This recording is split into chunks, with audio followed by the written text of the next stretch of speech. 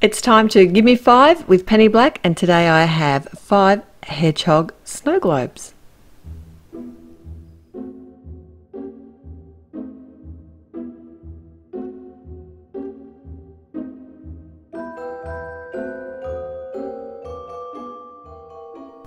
Hi, it's Therese, and today I decided to use the Cozy Nights stamp set for all 5 cards. I love a good snow globe, and I'm sure you do too. And what I love about them is that they're really versatile. So I thought I'd show you 5 different ways to use this one snow globe that comes in the set. And I have added other stamps from other sets in this as well. So lots of stamping, a bit of colouring, and some shaking a little bit later. Now, I started out by stamping the snow globe 5 times on some 80-pound Nina cardstock because I had no idea where I was going with this. And you know when you're kind of thinking about doing something and you just procrastinate so much? You probably don't do this. This is what I do. I procrastinate, and instead of actually just getting started and making the cards, which is in the end, that's what I did. I just went, I'm going to stamp them out, I'm going to colour, and then I'll work it out from there. And that actually worked for me. I know, go figure. Just start doing it instead of thinking about it. I decided to do some Copic colouring. It is a faster medium for me to work with today, and I will list all the colours at the blog, and that will be linked in the description below. I've used hedgehog images in all of my snow globes today because, you know, that's what you normally would find in a snow globe. On this little fella here, he was from a set called Carefree Christmas, and I just did not like the way his tummy was looking. I was sort of going to keep his face in the brownie tones and then like a grey sort of shade on his tummy. I didn't like it. So I did come in with my colourless blender there and remove some of the shading, and then it was easy enough just to add the same colour that I'd coloured his face to the body, and I think that looked so much better. I added a line at the bottom for this one here just as like a snow drift, and I have coloured all the backgrounds of these with my Copic markers. I was actually thinking about doing some blending, so I would have masked and blended the background, but I thought I'd give it a go. I don't usually like to colour such a big area. It's very daunting, and I struggle with, you know, where the colours join, but I think it worked really well today. I just took my time and did a few layers, and I think that's the trick. Rather than try and rush it, just add layers. I did move in sections, which I think really helped as well. And I did all different colours in the backgrounds, but I only shared one of the background colourings with you because they're all exactly the same. And I find that the Copics mix and move well on the 80-pound Nina. If you're using a thicker cardstock, you tend to need more ink because it saturates into the paper. Now, how's this little cutie? She's from the Skis and Skates stamp set. I actually use a few of the stamps from this set today, and she's one of the newest style hedgehogs. You know, they're a little bit more arty. Still really cute though. And she has a tutu. I don't know how many hedgehogs I've seen that have got tutus, but you know, this one does. And I really liked this little fella. He's also from the same stamp set. And I did have to mask, it's quite a big stamp, this one. And I did have to mask at each side of the snow globe so that, you know, it was too big. It would have stamped off the edge, and I wasn't sure what I was going to do with the stamp, so at least I knew that all the image would be within the snow globe. I didn't do anything complicated with the colouring today. I did keep it fairly simple, and magic. There's the background. Who would have thought?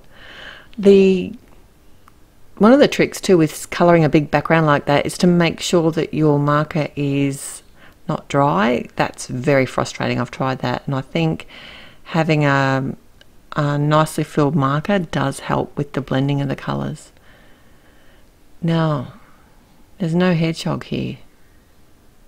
Not yet, anyway. But this house is also from the Cozy Nights set, and is kind of made to fit in this, and it has a coordinating cutout die for both the actual snow globe and the house, so you could do so much with that. And would be really nice to do like a 3D kind of, even a shaky effect. That would be really fun, and maybe I'll try that this Christmas. I've got so many ideas for all the penny black stamps that have just come out this Christmas are awesome, and I'm having so much fun with them. Now, I did colour all the plaques and the bases of the snow globes the same, so I am just going to share one of those. I kept it really simple. I didn't think about sort of drawing it as wood, but I don't know, for some reason it just made more sense for me to have this as a, you know, a lot of them are a bit more clean and simple. So the sentiments I've taken from a variety of sets. I have sort of split some of them and just selectively stamped them. I could have cut them apart, but I find the post-it notes sort of work well, and did them all in black. Kept it simple, like I said. Now you do need to check out the set called Thrill of Hope. Those sentiments are wonderful. Oh, and I added a little snowflake here. On all of the snow globes I did add some white ink spray splatters, and yeah, because I did tap it, I didn't spray it, so it can't be spray. And just used the die cut through some copy paper to protect my cardstock, because I still wasn't sure what I was going to do with all of these. But I did decide to make a couple of shakers. I told you I was going to shake it up, and this is probably one of the most clean and simple ones. I've added some acetate behind a die cut window, and then popping up. Now this is actually a 3mm fun foam, and I created my own foam tape here by just adding some Be Creative tape on both sides of it. It's a real tricky way to do it. And I wanted there to be snow, and this is the Polar White. It's flower soft, and I put too much in there. I always do this. So there you go, I got some out. Added that to the front of a side fold 4 1/4 by 4 1/4 card, and added some twine. How cool. And I love this sentiment, happy always. That doesn't necessarily have to be a Christmassy card. It could be a winter, anything card. Now, this one, I decided to actually use this snow globe on different styles of cards. So both square ones and normal, sort of, inverted commas, normal cards.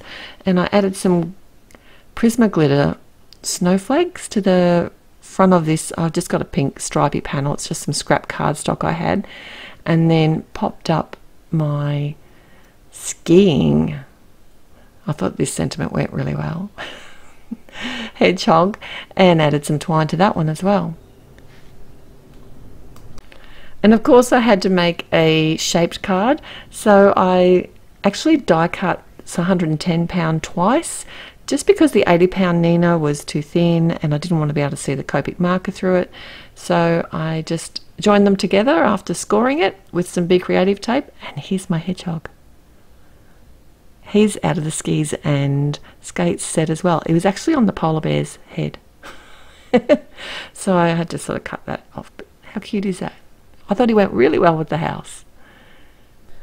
So this is another really clean and simple design, and this time I just added it directly to the card front, a 4 1/4 square card, and used a Merry from the Merry and Joy, in which I die cut and popped up on some fun foam in a nice bold black sentiment. And I really like the font for the word Christmas. It comes out of the same Carefree Christmas stamp set, and that's where that little hedge is from. So this card, I thought it'd be fun to do a landscape orientation with the snow globe and just show you how that works on a regular size card. And this one's yet another shaker. And I've got some black and white stripy cardstock, adding some acetate, fun foam, same as I did the other time. And this time I used some really bright, fun sequins in this one, and then all I had to do was actually attach that to the front of my card. I used lots of adhesive because it is a fairly robust piece of kit and I don't want it to fall apart.